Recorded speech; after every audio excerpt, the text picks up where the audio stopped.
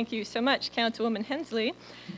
It's so fantastic to see this giant and amazing turnout here tonight for the kickoff of the 13th annual AVID series here at the Des Moines Public Library. The library is really such an important resource here in Des Moines, not only for the free flow of books for everyone, which is a miracle in itself, but also as a gathering place for our community to exchange ideas and to connect with one another. I have to say, my first introduction to Cheryl Strayed didn't go quite this well. It happened not long ago, not long after my book came out, on a night that my friend Kelly and I were having a drink down at Django. She comes in, all excited. "Oh my gosh," she said, you know, like readers do.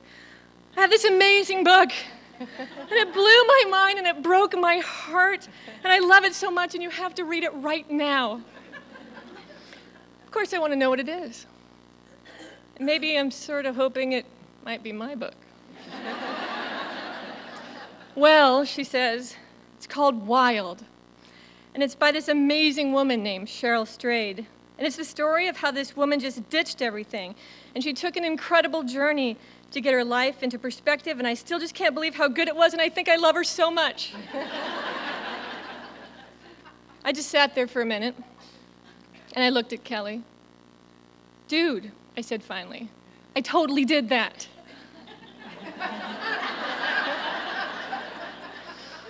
I know Kelly said a lot of other things that night, but I don't remember them because I was really busy pouting. Eventually, though, curiosity got the best of me, and I soon picked up a book called Tiny Beautiful Things, Cheryl Strayed's collection of advice columns that she wrote anonymously as Dear Sugar for the website The Rumpus. I didn't go straight to Wild. I was still a little pouty. From the opening pages of Tiny Beautiful Things, Cheryl Strayed's magnanimous, fierce advice to the lonely hearts among us, and aren't we all really lonely hearts deep down? It warmed my cold and jealous soul. I mean, I was torn down by this woman. I was open-mouthed crying as I was sitting there reading in front of the fireplace, to the point that I think I scared my kids. Tiny Beautiful Things infuses wisdom about love, about relationships, and about family that resonates as a pure and unselfish act of sharing, and it made this reader feel properly nurtured. Then I moved on to her first novel about a Minnesota family whose matriarch dies suddenly of cancer. It's called Torch. And finally to her nonfiction book, Wild, about her journey in 1995 along the Pacific Crest Trail in search of answers to a life that had gone beyond her control. Wild was chosen by Oprah Winfrey as her first selection for Oprah's Book Club 2.0, an option for film by Reese Witherspoon's production company, Pacific Standard. In these books, I found again and again that same unselfish openness in Cheryl Strayed's writing. It is a form of love, writing like that. And it is the very best work an author can do. And Cheryl Strayed is so good at it. Heartbreakingly good. We are fortunate to have her here tonight to hopefully share just a bit more with us. You may submit your written questions to the author with these little things that are in your programs. Someone will come around and retrieve your questions. Librarian Marcy Boehm is tweeting this event, and you can also submit your questions that way with the hashtag DMPLAVID. That's hashtag DMPLAVID to tweet your questions. And now I'm honored and a little bit giddy to welcome Cheryl Strayed to the Des Moines Public Library.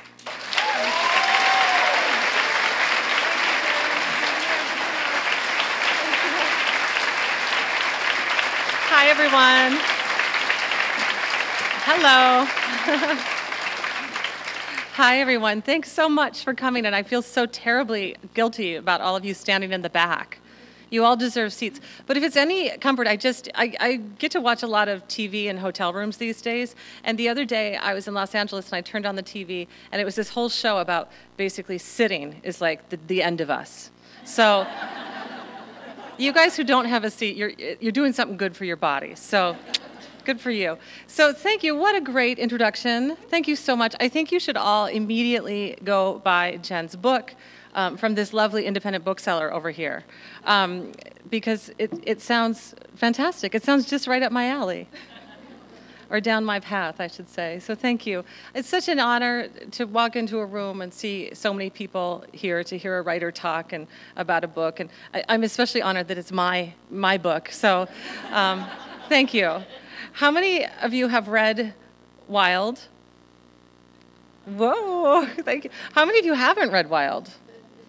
Shame on you. I'm teasing. So I'm going to talk tonight mostly about Wild, a little bit about my other books too. And when I'm going to read a little bit from Wild too, but mostly when I go to hear a writer, I want to hear the story behind the story. So forgive me if there are any spoilers in my talk. There might be just a couple. The big one is I lived.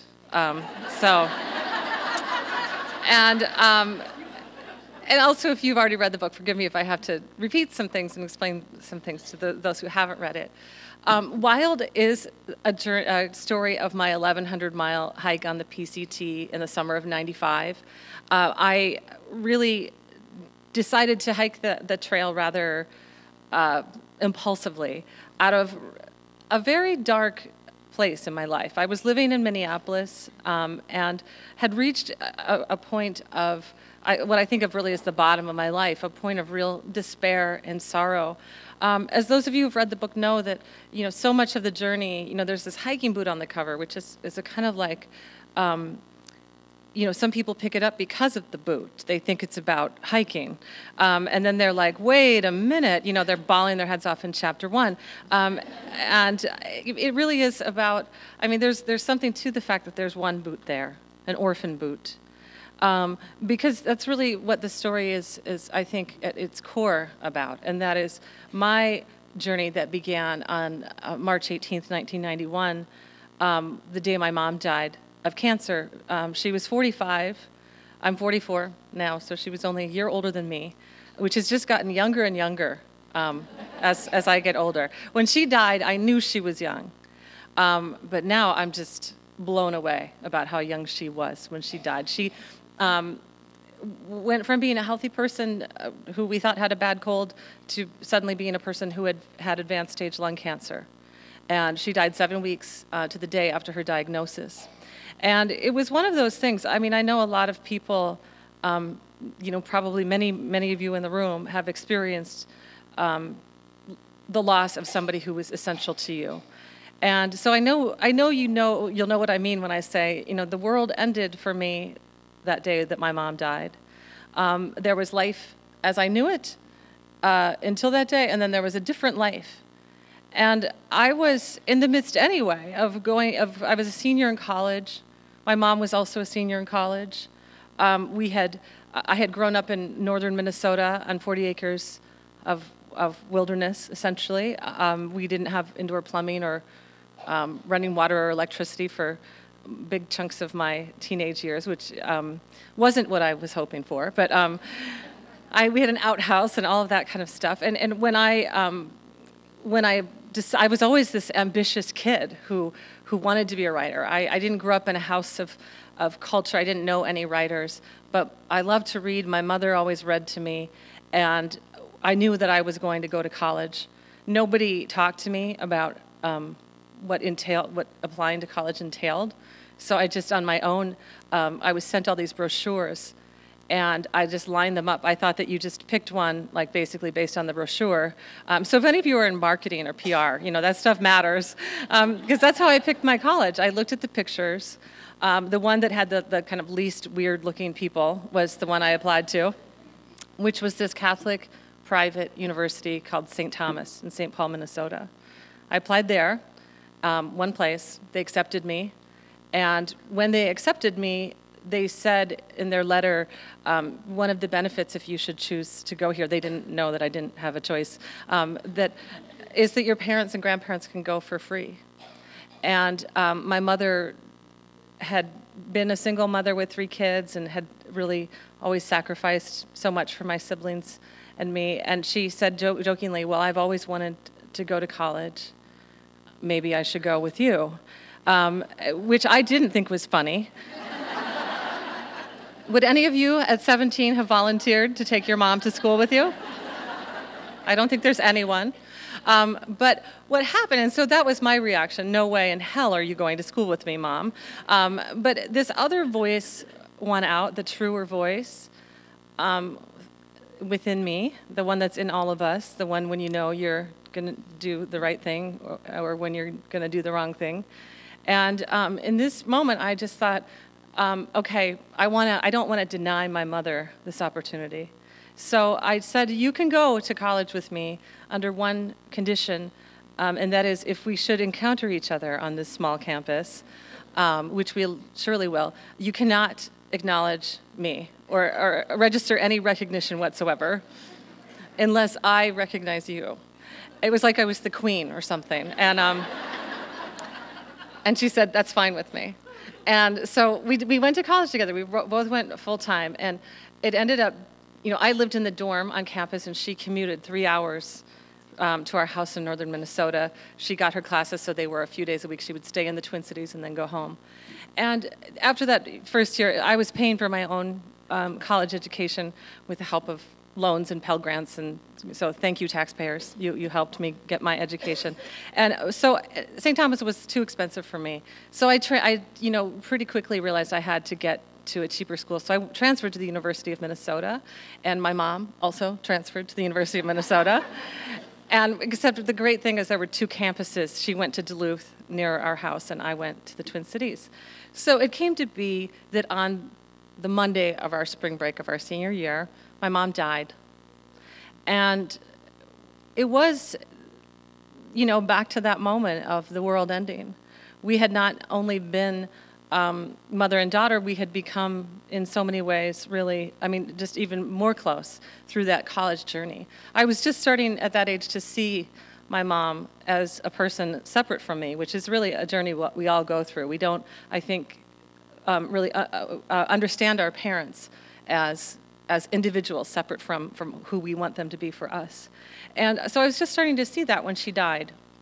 And also just trying to go about the business of figuring out who I was, that we all do in our early 20s. What path am I going to take? I knew I was going to be a writer, but I didn't know really how to get there. It was going to entail a lot of exploration and adventure.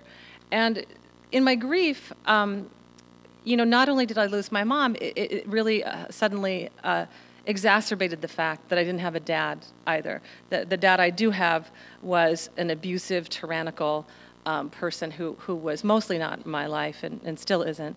But my mother's death suddenly, it just split all of that wide open. And so I felt myself acutely alone in the world. And I grieve my mom in ways that at the beginning that you hope you grieve someone you love, which is with nobility and respect and I guess a ferocity that's acceptable culturally. And then my mom kept being dead.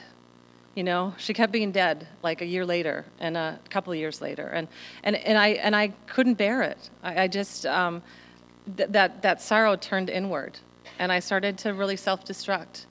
And I was married at the time to someone I loved a lot and who was good to me, and I did things that I just couldn't sustain that. I did things you're not supposed to do when you're married to somebody, namely having sex with a whole bunch of other people. And that was, a really, it ended up being, it led me in directions that became even more self-destructive. I met a man in Portland, Oregon, who introduced me to heroin, and I started doing that. In retrospect, the older me looks back at that younger me and sees that moment of, choosing to do this drug that I know to be not good for anyone. But in so many ways, I was really seeking a cure, actually. And in some ways, for a little moment, heroin felt like it was going to be that thing. And then it wasn't, and then it actually led me to a deeper, harder, darker, uglier place. And so it was at this moment that I had returned to Minneapolis. I was working as a waitress. It was the winter of '94. And there was a blizzard, as there often is. You guys feel my pain on that, I know. And I went to REI, which you know what REI is, yes? Some places don't. In Soho, they don't really know. So I have to ask. I went there to buy a shovel. One of the things about writing about your life is you realize that real life hands you metaphors that if you put them into a novel, your writing group would say, you can't be buying a shovel at this moment of your life because you're down in, because that's just too much of a metaphor. But life hands you those metaphors. I needed to dig my truck out of the snow, but really more importantly, I needed to dig myself out of my hole. And I was standing in line waiting to buy this shovel when I looked to the side. I was killing time, and I picked up a book off of a shelf. It was called The Pacific Crest Trail, Volume 1, California. And I'd never heard of the Pacific Crest Trail before. How many of you learned about the Pacific Crest Trail because you read Wild?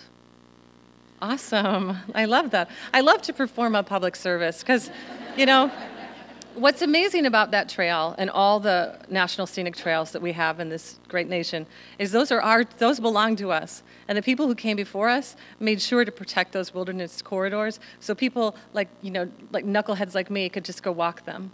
And knuckleheads like you too. So if you ever, it's just an amazing thing. And I read the back of this book. I just turned it over and read the back of this guidebook. And it said, the Pacific Crest Trail is this national scenic trail that goes from Mexico to Canada through California and Oregon and Washington, up the crest of the Sierra Nevada and the Cascade Range. And something in me in that moment, just absolutely, that feeling, that true voice I spoke of a moment ago, blossomed. And I knew that I needed to, here's this magnificent thing. This really significant, grand thing. And here am I, none of those things, not even close to any of those things. Actually feeling at that moment in my life that I'd completely squandered my life, failed to be the woman my mother raised me to be. Again, in retrospect, I can see so clearly that I was hoping to honor my mother by failing to go on without her. And that would in some way speak to how much I loved her, that I couldn't live without her. But now, I'm a mom now, and I know, what we want our children to do without us is to thrive. And I failed, at least at that moment, I had failed. And so I thought, well, maybe if I just do this thing, if I throw myself in the direction of this magnificent thing called the trail that I had not heard of until 30 seconds before, maybe I can right my little ship and sail on. And so I did. I spent the next 4 or 5 months, working double shifts, and every week I'd go into REI with this wad of cash, my tips from waiting tables, and I would say, I'm going to go about 3 months backpacking. What do I need? And they're super good at selling you all this cute stuff, these foldable things and compact backpacking things, and I bought them all. And I got divorced, and I sold my things, and I headed west in my truck. And I got myself to the town of, I left my truck in Portland, Oregon, and got myself to the town of Mojave, California, which is about 10 miles away from the trail. And I put all this stuff on the bed, and it was really a lot of stuff. And I looked at it, and I knew before this moment that I hadn't ever gone backpacking. But I really remembered it. And I don't know, am I the only one who something, but you kind of glaze over it and pretend not to know something? And then there's this moment where you actually really know it. And almost always when I have that, it entails me being completely screwed. It's like, okay, here we are, and I'm in this. And so I looked at that stuff, and I realized I have never gone backpacking before, and maybe this, I maybe got ahead of myself with all of this. But I decided, what could I do? I was there. And so I packed all my stuff up. And one of the things, too, that I did, which was, now, those of you who haven't read Wild, it's not a how-to book. So if there were a subtitle to the subtitle, it would be what not to do, But so I get all this stuff packed up, and one of the things I had done is, I didn't hike the entire trail. I just hiked 1,100 miles of it.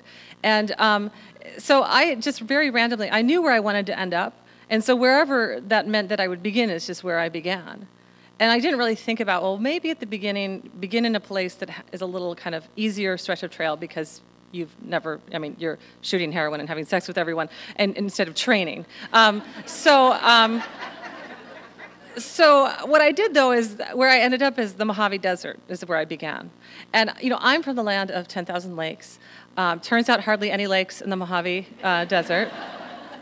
So that first day, I had to carry 24 and a half pounds of water, okay? So, and then in addition to everything else, people always ask, well, how much did your pack weigh?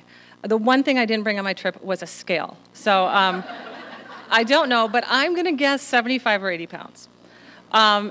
It was incredibly heavy. It was like as heavy as the stage, I think. But, well, anyway, here's what happened when I got the pack packed. I'm just going to read you a little brief passage. Finally, can everyone hear me? Finally, when everything I was going to carry was in the place that I needed to carry it, a hush came over me. I was ready to begin. I looked at my pack. It was at once enormous and compact, mildly adorable, and intimidatingly self-contained. It had an animate quality. In its company, I didn't feel entirely alone. Standing, it came up to my waist. I gripped it and bent to lift it. It wouldn't budge. I squatted and grasped its frame more robustly and tried to lift it again. Again, it did not move, not even an inch. I tried to lift it with both hands, with my legs braced beneath me, while attempting to wrap it in a bear hug, with all of my might and my breath and my will, with everything in me, and still it would not come. It was exactly like attempting to lift a Volkswagen Beetle. It looked so cute, so ready to be lifted, and yet it was impossible to do. I sat down on the floor beside it and pondered my situation. How could I carry a backpack more than 1,000 miles over rugged mountains and waterless deserts if I couldn't even budget an inch in an air-conditioned motel room? The notion was preposterous, and yet I had to lift that pack. It hadn't occurred to me that I wouldn't be able to. I'd simply thought that if I added up all the things I needed in order to go backpacking, it would equal a weight that I could carry. The people at REI, it was true, had mentioned weight rather often in their soliloquies. But I hadn't paid attention. I thought about what I might take out of the pack, but each item struck me as either so obviously needed or so in case of emergency necessary that I didn't dare remove it. I would have to try to carry that pack as it was.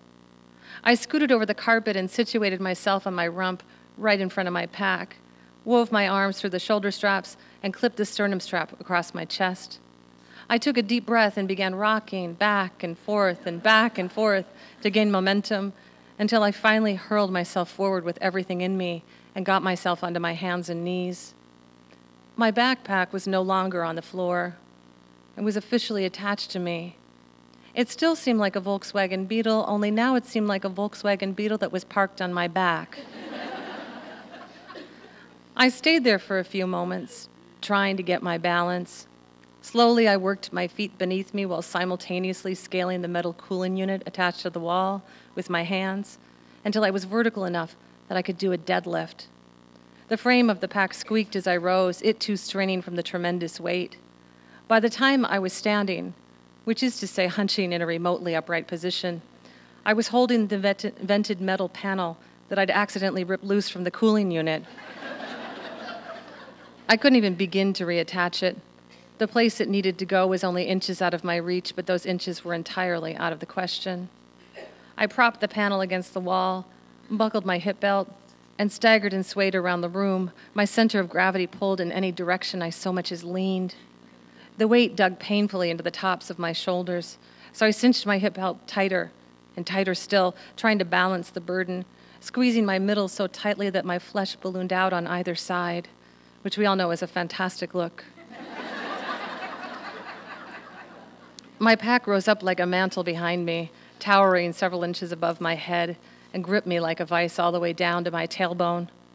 It felt pretty awful, and yet perhaps this was how it felt to be a backpacker. I didn't know.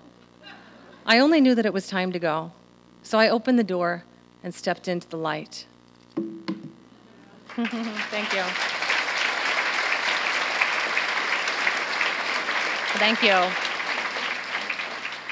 So began, rather inauspiciously, not the way one would hope to begin. But you know, it was all those years, all these years later. A lot of times people will say, okay, you took the hike in '95. The book was published in 2012. I began writing it in 2008. You know, why did you wait to write the book? Why all these years in between? And the answer is I didn't wait. You know, Wild is not a report of a hike. Wild is a story about what it means to be human, really. And I think that one of the things I felt really clearly was that until I really had something to say about the hike, I wasn't going to write the book of the hike. I didn't, you know, take the biggest hike anyone's ever took or the hardest, grandest adventure. The deal isn't like, look at me, I did this amazing thing. The deal is I took this trip that was amazing to me, and here's what I have to say about it. You know, the work of a memoirist, you know, the form gets such a bad rap. And I think a lot of people think, well, you have to be a narcissist to write a whole book about yourself. And, you know, I think that when you write a whole book about yourself, if you do it right, it ends up, you're mining the self in the way that any, you know, anyone who's trying to create great literature does, mining the self to tell a bigger story about the human condition, to illuminate what it means to be human. And so until I had some perspective on this hike, until it was made manifest in my life, I didn't know what quite to say about it. And I didn't even know that I had much to say about it when I began writing it. But it was when I wrote that scene, which is a comic scene of this heavy backpack that I couldn't get on, that I understood that I actually had, you know, there was the force of something greater than me that I had to tell. And that was that in so many ways, what I was doing in that room is what everyone in this room has had to do several times in their life, and if you haven't had to yet, you're going to. And that is figuring out how to bear the unbearable. You know, that you're stuck in a room with a pack you can't lift, and you have to lift it and walk out the door.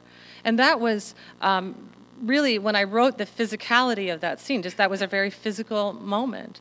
I realized that psychically, that was exactly what I was contending with on the trip. It was the reason I took the trip, is to figure out how to bear the world without my mom.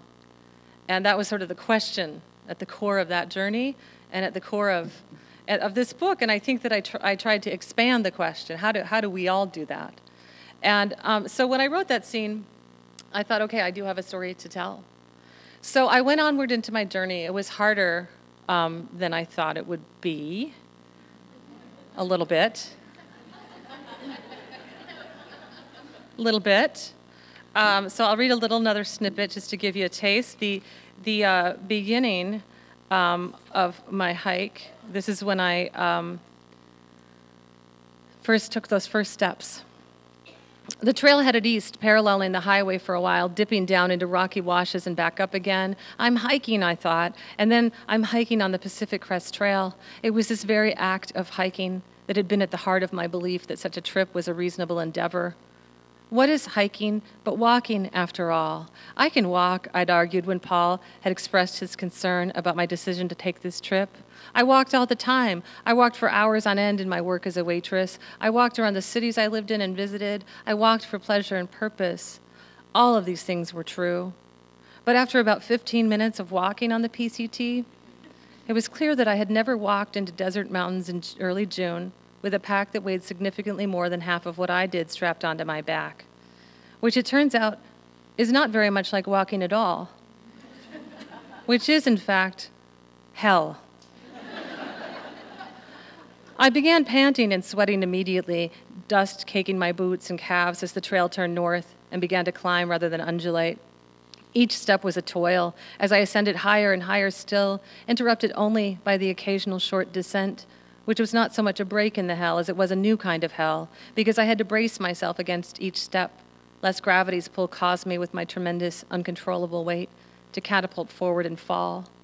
I felt like the pack was not so much attached to me as me to it, like I was a building with limbs, unmoored from my foundation, careening through the wilderness. Within 40 minutes, the voice inside my head was screaming, "What have I gotten myself into?" I tried to ignore it, to hum as I hiked, though humming proved too difficult to do while also panting and moaning in agony, and trying to remain hunched in that remotely upright position while also propelling myself forward when I felt like a building with legs. So then I tried to simply concentrate on what I heard, my feet thudding against the dry and rocky trail, the brittle leaves and branches of the low-lying bushes I passed clattering in the hot wind. But it could not be done. The clamor of what have I gotten myself into was a mighty shout. It could not be drowned out.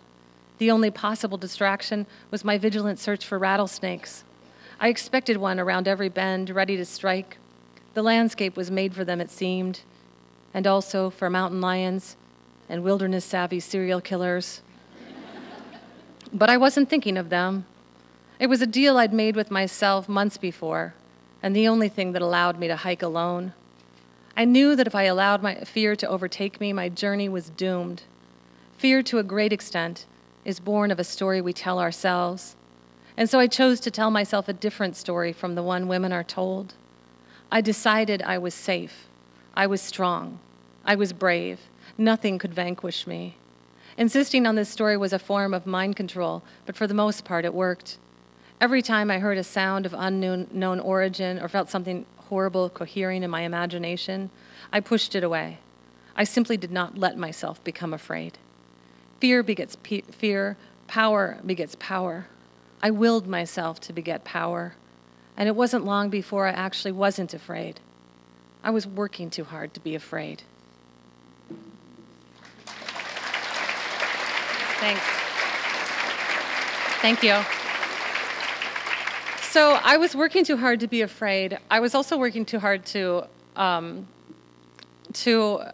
in some ways, get lost again in so many of the things that brought me out there. I went on the hike seeking spiritual redemption and emotional healing, and I got out there and I had a very physical experience. I imagined myself, doing that thing we imagine in nature, where it kind of has that soundtrack that you hear when you're getting a massage, and it's all very lovely, and the sunset. You never imagine being swarmed by mosquitoes, But I got out there and I realized this is hard, and I can do it. I can do this, even though it's really hard, and I'm going to keep doing it. And it had this accumulative power. People always say, well, what was the aha moment on the trail? And there wasn't one. The aha moment was every humble, simple, ordinary day of continuing to move forward. And those things have a way of building on one another and equaling something much greater than a single day. And that was really powerful to feel like, okay, I can do this, even though I'm absolutely an idiot and I made all these mistakes as a backpacker and a human. And yet, I also could then learn from them. I've always been somebody who learned best the hard way, like probably most of us. And so pushing myself outside that comfort zone physically, suffering physically, ended up being, in some ways, an enactment of that emotional suffering and really changing my life. And this isn't I wanted to tell a story of real transformation, not the Hollywood version of how we change. It wasn't as if I began the hike and I was like Charles Manson, and then I ended and I was the Buddha, I was basically me. I was me all along. there's a younger self, just like there is a younger self for all of you, but it's the same self, You would have liked me back then. You would have thought I was a little bit f***ed up. You might still think I'm a little bit f***ed up. I sort of am, but aren't we all, And I was more so then, and I was sadder. It was harder. And I sort of got myself, this hike allowed me to see my life more clearly again and to put things in perspective and not to, it was never that, there was this huge shift for me when it came to grieving my mom. And that was this very simple thing of acceptance, just that she would always be dead. And that would always be hard for me and sad, and it wouldn't be the way I wanted it to be, but that I could, move on anyway. And so many of the most, I think, important things that we come to know are those really seemingly very simple things that end up being incredibly complex. So I did that, and I moved forward in my life. And one of the big things that while this journey gave me, I think, was a sense of resilience and discipline and faith in the kind of impossible. And you need that to be a writer. you need that in droves because that's the same. You have to face that page every day, and so that really helped me write my first book, which was this novel Torch, and then I turned my attention to Wild and wrote Wild, and when I finished the first draft of Wild, I finished the first big draft February of 2010, and as there was this moment in a writer's life, you send it off into the universe to your editor. And you're waiting for your editor to come back with all these notes saying, all the things you need to change and fix and revise and reconsider and, about your book. But there was this glorious sense of like, I have done this big thing. I have climbed this mountain. And into my inbox in this ecstatic state, I got an email from the writer Steve Almond. I don't know if any of you are familiar with Steve Almond. He's fantastic. You should have him here. And if he comes, you should pack the room like this because he's a lot more handsome than me and a lot funnier. But he said, I'm doing this thing. I'm writing this column anonymously. It's an advice column called Dear Sugar, writing for this new website called The Rumpus. And I've been doing it intermittently. It doesn't pay anything. It doesn't really have a following. I'm not really interested in doing it. Would you like to take it over? And since that essentially described my entire career up until very recently, I was like, sure, I'll do that. And I just sort of stumbled into it. I hadn't been a connoisseur of the advice column, and I had never even taken Psychology 101, nor gone to therapy myself, except for a couple times that I write about in Wild. But I realized pretty quickly that essentially all my work as a writer had actually prepared me for this role, because what do writers do but pay really close attention to people and humans, to build a character or to even write the self on the page. You have to be willing to understand and see all the complexities and contradictions and to really take those things apart. Who are we really? Who are we really is the question of all writers, essentially. And so what happened with Sugar is these people were writing me these letters, and I was getting this opportunity to write them back about what I thought about their situation. And I decided that I would not be bound by the form, that I was going to put everything into this, the whole force of my humanity and my everything I knew as a writer. I was going to write really deeply into these things, and so I did. I did it anonymously. I always knew that someday my name would be on them, and I came out as Sugar last year, right before Wild came out on Valentine's Day in San Francisco. If you're going to come out anywhere, do it in San Francisco. They'll accept you for whoever you are. And I loved that, experience of moving from being somebody nobody knew to being Sugar is me. So and those columns were collected last summer into the collection Tiny Beautiful Things. Not all of the columns, but many of them. And so I thought I'd close tonight before we get to your questions. And please write your questions down if you have them. I thought I'd close with one of the shorter columns in the book. It's the title column called Tiny Beautiful Things. How many of you in here are familiar with Sugar? Okay, so a lot of you, this is new. One of the challenges of Tiny Beautiful Things in the Sugar column is most people say what I would have said if I had seen the book, and that is, well, I'm not interested in reading advice columns, and this will give you a sense of that it's just a little different than Dear Abby. If you haven't noticed that about me already. I don't think Dear Abby had Harley-Davidson motorcycle boots, for example, but she would have looked awesome in them. Okay. Dear Sugar, I read your column religiously. I'm 22. From what I can tell by your writing, you're in your early 40s. My question is short and sweet. What would you tell your 20-something self if you could talk to her now? Love, Seeking Wisdom. Dear Seeking Wisdom, stop worrying about whether you're fat. You're not fat. Or rather, you're sometimes a little bit fat, but who gives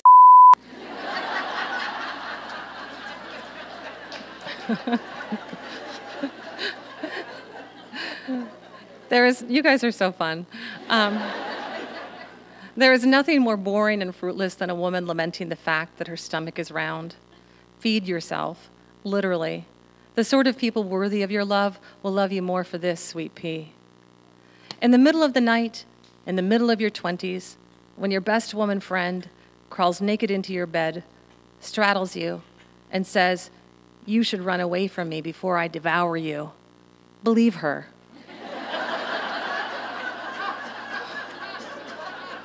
You guys have had that friend too, huh? Yeah.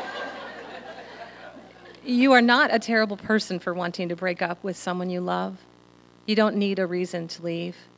Wanting to leave is enough. Leaving doesn't mean you're incapable of real love or that you'll never love anyone else again. It doesn't mean you're morally bankrupt or psychologically demented or a nymphomaniac. It means you wish to change the terms of one particular relationship. That's all. Be brave enough to break your own heart.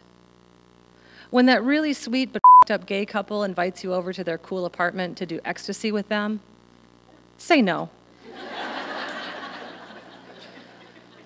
There are some things you can't understand yet. Your life will be a great and continuous unfolding. It's good you've worked hard to resolve childhood issues while in your 20s, but understand that what you resolve will need to be resolved again and again. You will come to know things that can only be known with the wisdom of age and the grace of years. Most of those things will have to do with forgiveness. One evening, you will be rolling around on the wooden floor of your apartment with a man who will tell you he doesn't have a condom. You will smile in this spunky way that you think is hot and tell him to go ahead anyway. This will be a mistake for which you alone will pay. Don't lament so much about how your career is going to turn out. You don't have a career. You have a life. Do the work. Keep the faith. Be true blue. Keep writing and quit your bitching. Your book has a birthday. You don't know what it is yet. You cannot convince people to love you. This is an absolute rule. No one will ever give you love because you want him or her to give it. Real love moves freely in both directions. Don't waste your time on anything else. Most things will be okay eventually, but not everything will be. Sometimes you'll put up a good fight and lose. Sometimes you'll hold on really hard and realize there's no choice but to let go. Acceptance is a small, quiet room. One hot afternoon, during the era in which you've gotten yourself ridiculously tangled up with heroin, you will be riding the bus and thinking, what a worthless piece of crap you are, when a little girl will get on the bus, holding the strings of 2 purple balloons. She'll offer you one of the balloons, but you won't take it, because you believe you no longer have a right to such tiny, beautiful things. You're wrong. You do. Your assumptions about the lives of others are in direct relation to your naive pomposity. Many people you believe to be rich are not rich. Many people you think have it easy worked hard for what they got. Many people who seem to be gliding right along have suffered and are suffering. Many people who appear to you to be old and stupidly saddled down with kids and cars and houses were once every bit as hip and pompous as you. When you meet a man in the doorway of a Mexican restaurant who later kisses you while explaining that this kiss doesn't mean anything because much as he likes you, he's not interested in having a relationship with you or anyone right now, just laugh and kiss him back. Your daughter will have his sense of humor. Your son will have his eyes.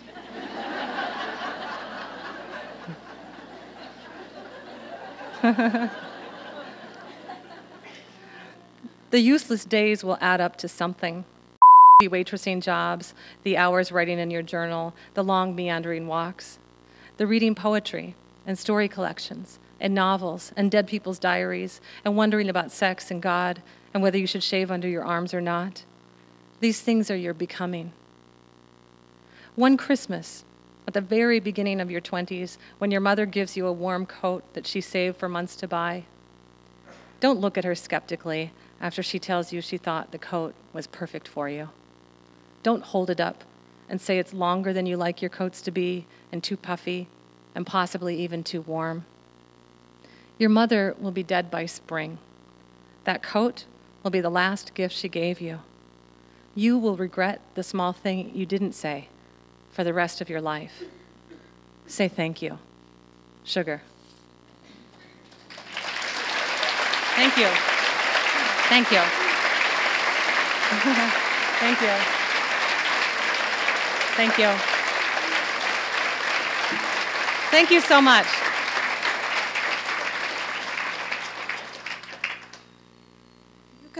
you guys see what I mean? Just crying and crying at this advice. Okay, so Jan's going to come around and grab questions and hand them off to me, and I will ask. Remember too that if you'd like to tweet your question, hashtag DMPL AVID.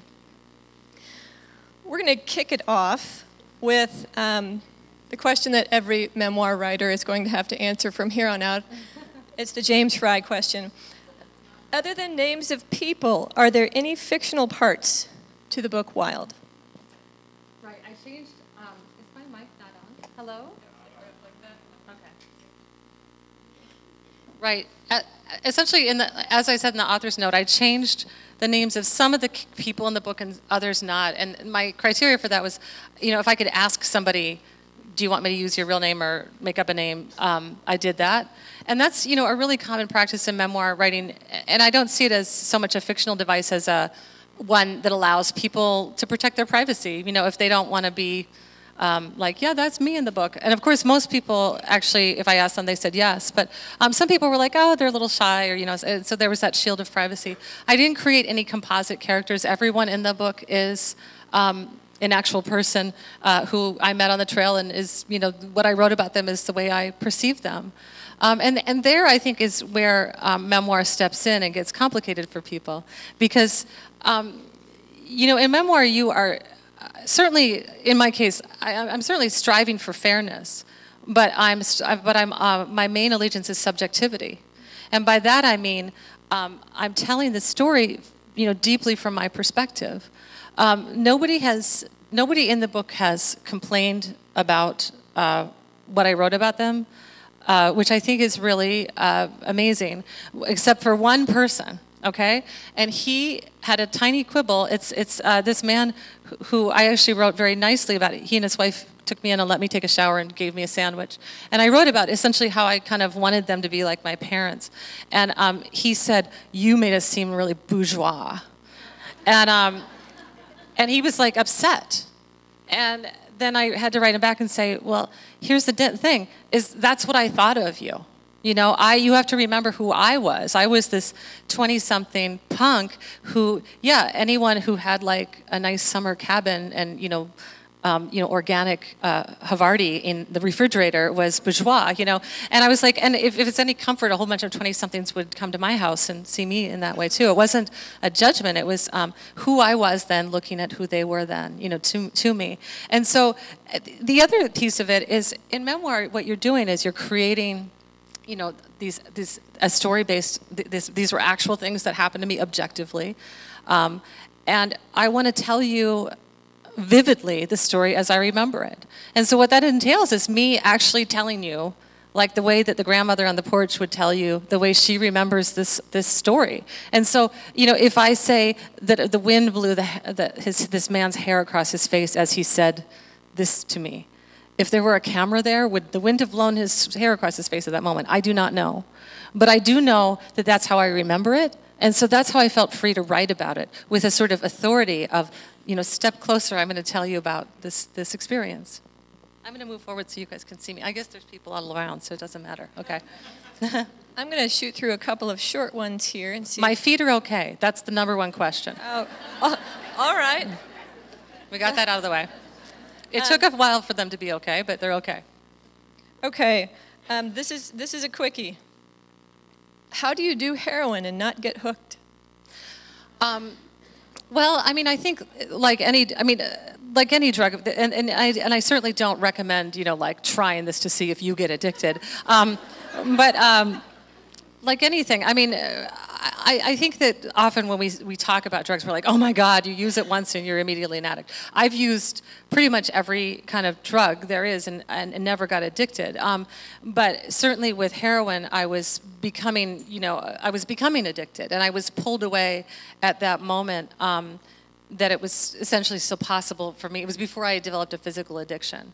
And so then it became this thing, essentially it was like recreational use that was, really not very fun. It was actually a very, like I said, it led to really horrible things in my life, But I didn't do it enough over a long enough period to get addicted, and I also just was lucky enough that I wasn't one of those people who used, like there was like a couple months where I was using it very regularly, and some people would have that experience and go completely down the rabbit hole of addiction, like my ex-boyfriend did, the guy I write about in the book, who I call Joe. He, was a heroin addict for 7 years after that time that I met him. He had just started using when I met him. So it is one of those things that, you can use certain drugs and not become an addict, but that doesn't mean you want to test that theory, Any contact with the 3 young bucks? Oh, the 3 young bucks, yeah. Well, Rick, the guy, the buck that I had the, almost, thing with, he became he's a dear friend of mine. And those bucks, those are their real names. They were among the people who were like, yeah, you can use our real names. And so it was so funny. Rick, what happened is we became good friends, and I met the man who's now my husband 9 days after I finished my hike. So by the time Rick got to Portland after his hike, he called me up and we went out a few times, but I was dating Brian, who then I married like 4 years later. So Rick and I just, became friends. And so all these years later, I'm writing this scene about my attraction to him and my perception of his attraction to me, and lying in the back of that pickup truck and everything. And I didn't vet the book with anyone, but he's the one person that I thought, oh my God, what if I'm completely mistaken about this? And he's like, Cheryl, I didn't feel that way at all, and in fact, I'm gay. I would just be mortified, So I said, Rick, this is so embarrassing. But did you have any, feelings for me back in 1995 when we met? And he emailed me back immediately. And it was one of those things where, you get this long email, and he's like, oh my God, and he's like step by step, tortured, and he remembered everything, exactly the way I remembered it, and he was like, why didn't you kiss me? I never understood, and so we processed it all these years later. My husband was highly amused, highly not amused. But so we're friends. And then Richie, who's one of the other young bucks, he's truly one of the most unique people I've ever met in my life. If you go on my website and there's a picture of a man who's holding a rattlesnake, that's Richie. And that's a wild rattlesnake. Every snake they encountered on the trail, he would charm it and pick it up. And he lives in New Orleans. He grew up in New Orleans. And he stayed there through Katrina and saved people's lives and was written about in the New York Times. He said, there's a quote of him saying something like, I'm staying as long as the weed doesn't run out. So that tells you Richie. But he wrote me a letter. He doesn't have email. That's how weird he is. And he wrote me an actual letter.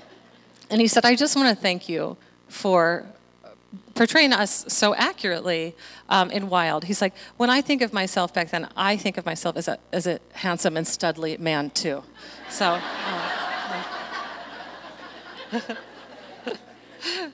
Okay.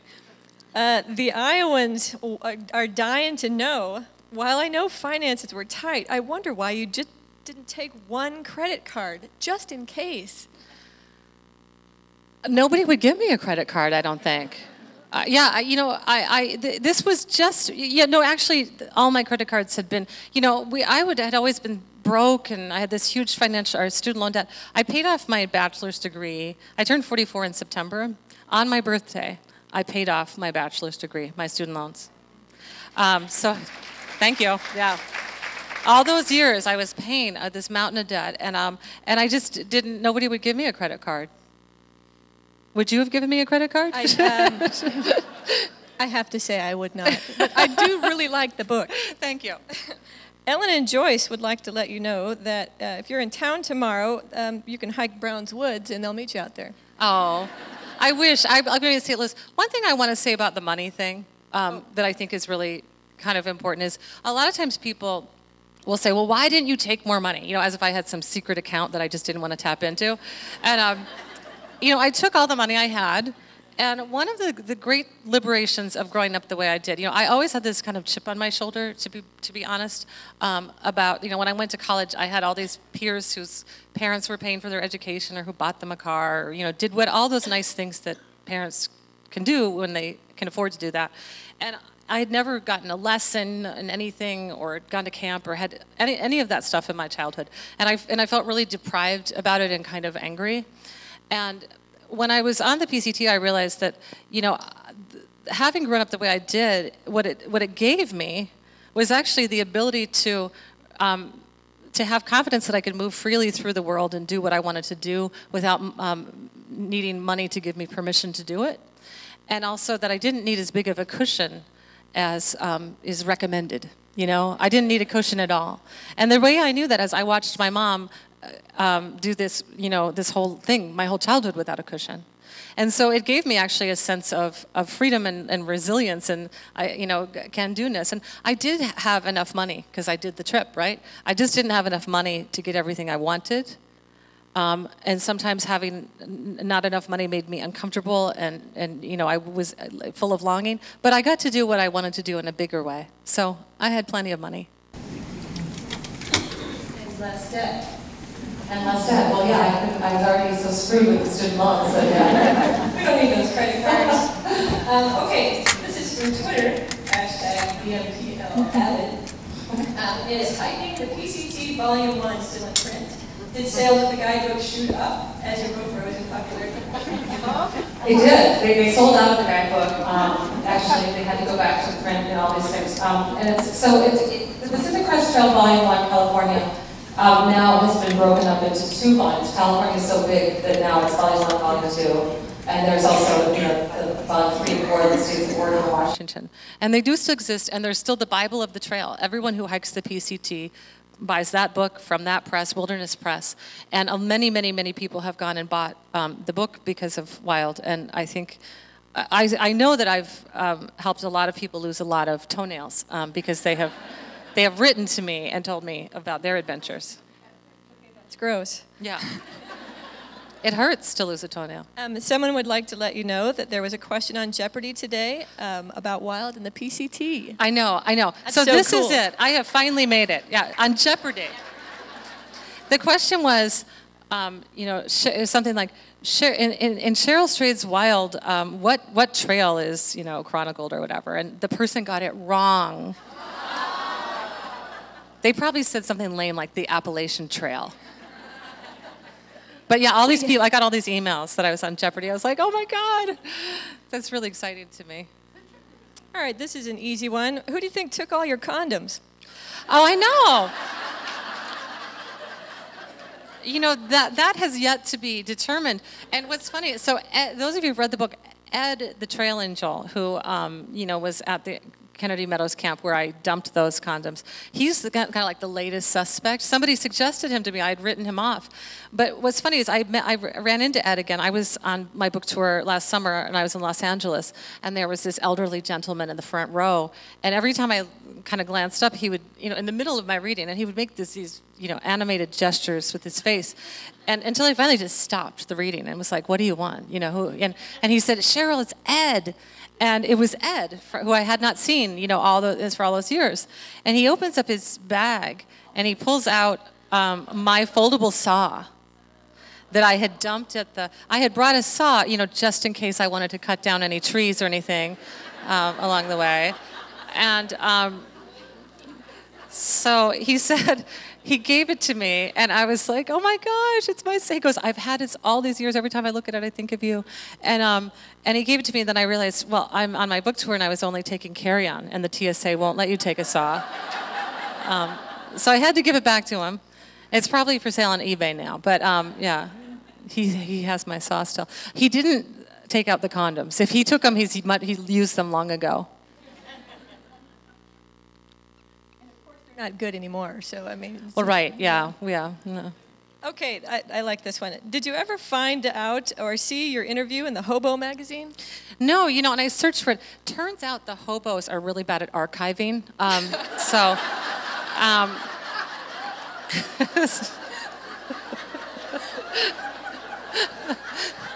I find that inexcusable.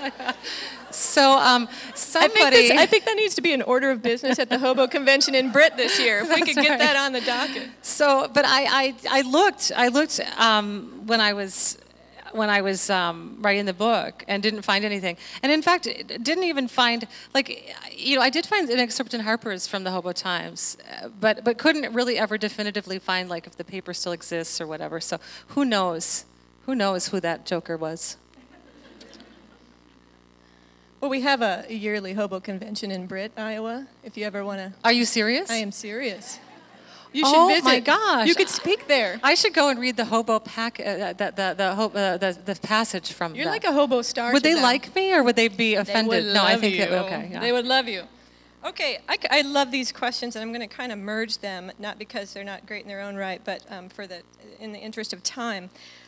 These are from Twitter. Will you ever hike the trail again, maybe with your children when they're older? And also, Yes, the answer is yes. Have you hiked with your family, and if so, what did that feel like? Yes, I've done both of those things, and we hike all the time. My kids are 7 and 8, so we haven't really gone backpacking. We're going to do that this summer. It's just hard to really go into the backwoods with little kids, because with little kids, like, every day is like camping. Like, you go to the grocery store, you've got to pack so much gear. It's, like, amazing. But we hike, and it's really great. And I want to say to any of you who have little kids, to just encourage you to get your kids out there. Like, my kids, what they always do is like, oh, we don't want to hike, and they're complaining and whining. And then the minute we get out there, they just go into that other mode where they're exploring and running around and throwing rocks in the creek, and it's a wonderful thing. And so I would love to do the whole trail with my family. My husband and I think that there's going to be this magic moment. Our kids are 18 months apart, so they're going to be like this magic moment where they're strong enough and big enough and old enough to go backpacking, but they haven't yet fallen off into the surly teenage years. And so there was going to be like this 2-week period where we can get them, out there. The other downside of hiking with really young children is that they're also known as prey. So That's right. Like that's right. So helpless. Okay, there are a lot of writing questions, and I'll sort of merge them all together. All of my best writing advice is in Tiny Beautiful Things in the column called "Write Like a Mother."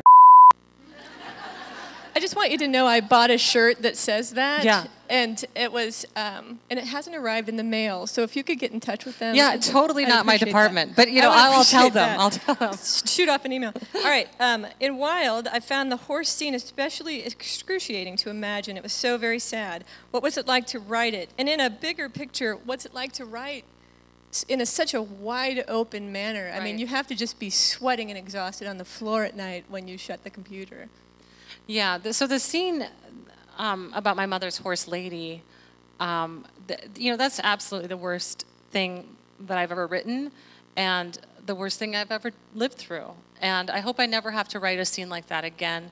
I didn't want to write it. I didn't know I was going to have it in the book until I was deep into the book, and then I realized, my goodness, it was, I think, one of the most important scenes in the book. And it was really harrowing to write it. When you're writing, you really have to enter the moment. And so I went back to that place. And actually, I'd come back to Minnesota. I live in Portland, Oregon, and I'd come to northern Minnesota to spend 5 days by myself in a cabin on actually the road where I grew up, about 20 miles down the road from where I grew up. And I got into the cabin. It was this old. It used to be a Catholic sort of retreat center, and I'd heard about it growing up. It was built when I was a teenager, and I didn't realize until I walked into the door of this cabin that my stepfather had built it. My stepfather was a carpenter, and when I was a teenager, I remember him saying, "Oh, I'm building this thing for these nuns," and I get there, and I know it's my stepfather built it because he has a very distinctive style of carpentry that is recognizable in a flash, and especially to me. It looked just like my house, really. And so I sat in that cabin for 5 days, and I wrote that scene over and over and over and over again. And I wept, and I would write, and then I would bundle up and go walking in the snow and come back and write some more. And I read it out loud to myself over and over and over again, because I wanted to get every word right in all of Wild, but in that scene I wanted to get every single word right. And it's really hard to write a scene that brutal and also that emotionally intense, because it's hard to convey the you know, just all of that emotion without becoming melodramatic. And so I just wrote it with everything in me. It was horrible, and I'm sorry for the scene. You know, if I were a reader coming upon that scene, it would be a scene I would want to skip over because I hate to read stuff like that. And yet it was necessary. So I hope you'll forgive me for including it. Do you always read your work out loud? Always. Mm-hmm. Could you share about choosing your last name? Okay. So yeah, when I was married, young, too young, it turns out, so when we got divorced, I just knew that I couldn't go back to being Cheryl Nyland. That's my name growing up. Nyland is, you know, still my middle name. I just bumped it over a spot. But I was just, you know, I was at this moment where really, like I said, I was an orphan. I didn't have a mother or father. My family disintegrated after my mom died. And I was getting divorced. Everything was ending and everything was beginning. And, you know, as somebody who really has, you know, such a relationship with words, like I knew I had to choose a word for myself that would be, that would become, I guess, my heritage, you know, that I created. And so I thought of the word strayed. And now that's been my name. Sometimes when people will go, well, straight isn't your real name. But it actually is my real name. It's my real legal name. And it's just every bit as, you know, women take on men's names all the time. This is no less real than that. It was just something I made up myself. And it feels like, you know, my name. It's been my name a long time now, 18 years. Solid, yeah. Thanks. It's official now. It right? works, yeah. Okay. While fielding many questions in writing, Dear Sugar, and now interviews, is there a question you wish someone would ask you? And then I will ask it to you. You can whisper. Would you like a piece of pie?